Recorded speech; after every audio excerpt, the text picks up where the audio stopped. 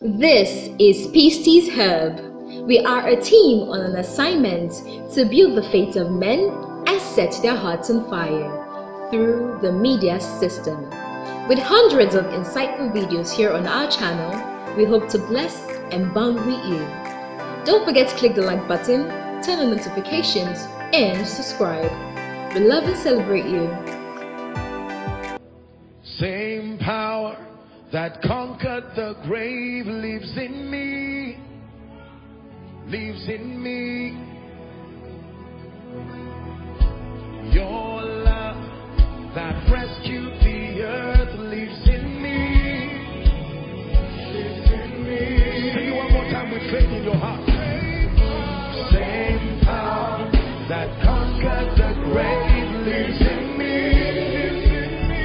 lives in me.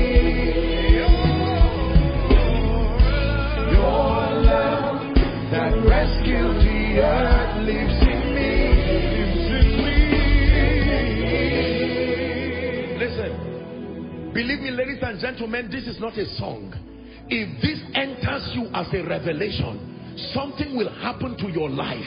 You know, I was watching a video some days ago, and I was watching A.A. Allen. It was a very old video, and I watched this man. They brought a man on a wheelchair, deaf. No, he was not deaf, but he was dumb. He could not speak, and he was grounded on the wheelchair. And A.A. Allen was just preaching and was sharing the secrets to the power of God in his own life and all the things that God gave him. And when he was done talking, the people were watching.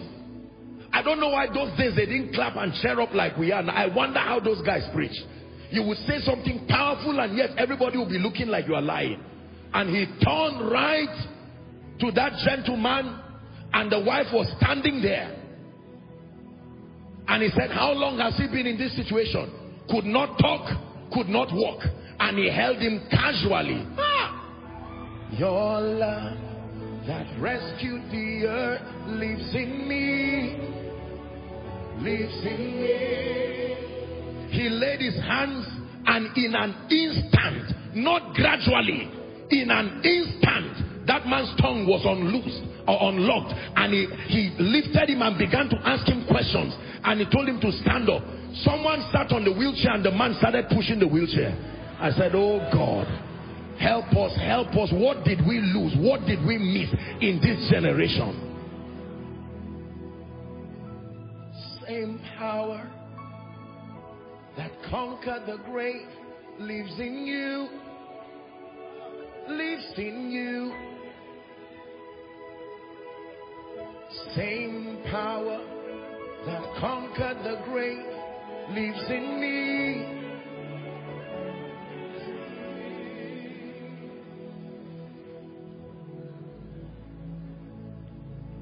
Hear me, ladies and gentlemen.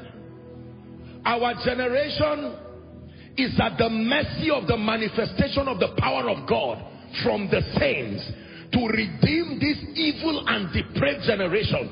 This is not a generation of blind loyalty again. The generation of our parents would believe even if they don't understand. But this generation is a generation of questions. If you say he lifts, prove it. If you say he changes lives, prove it. We are not going to just believe and say yes sir for nothing. Ministry without the power of God is only an invitation into a life of frustration. Believe me when I tell you, business without the power of God, parenting without the power of God. We live in a time where you will see a child 5 years old, and then he begins to confess, I killed my father, I killed my uncle, I killed my mother, and you are wondering, 5 years?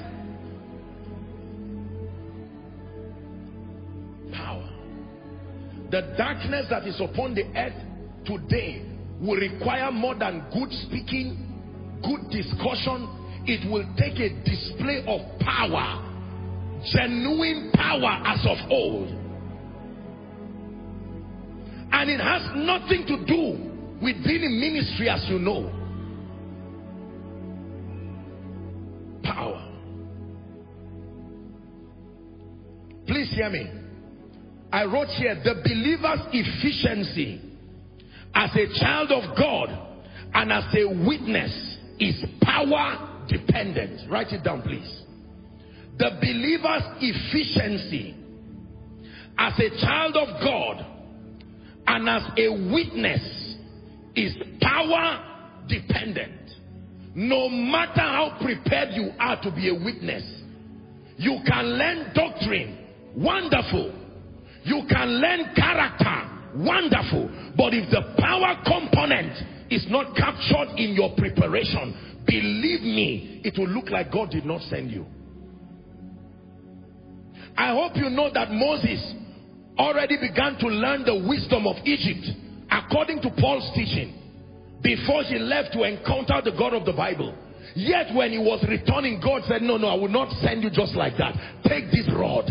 It's a rod wherewith you will wrought signs and wonders. Let me submit to you sincerely. Our generation needs a revival of genuine power. Our understanding of power for the average believer in this generation is falling down and standing up. And while we do not downplay anything that is sponsored by the Spirit, there is a level of power. We need to go back to study history. How far did God use these men? How far did God anoint them? Men who shook cities by such a display of power. You know, let me tell you the truth. Today we pride in having revelation. You listen to those people, sometimes they had a simple childlike message. Repent, Jesus is Lord. Then they say, now sit down and watch. I'm done talking. I have told you to repent. You are justified to not understand it. But let me show you what he can do. When the blind see, when the deaf hear, when the dead are raised back to life, when lives change, that one is the manifestation of the power of God. And this is one of the things that we are missing. You will go to a crusade that is full of tens of thousands of people and preach and make an altar call, and only 5 people will come out. Is that a crusade? You sang, you acted drama. There were all kinds of motivations. You even shared water and shared all kinds of drinks to motivate the people. And then you preach, and out of tens of thousands of people, go and read Acts chapter 2. The Bible says when the Holy Ghost fell, 3,000 people in a moment. 3,000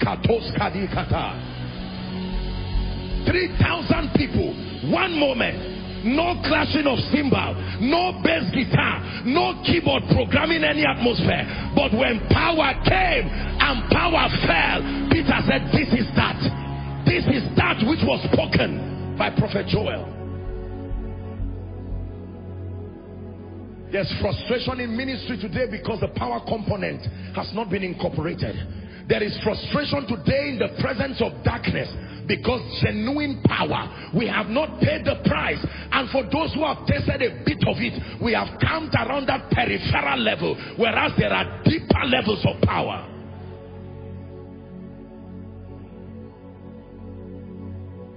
Yes, sir.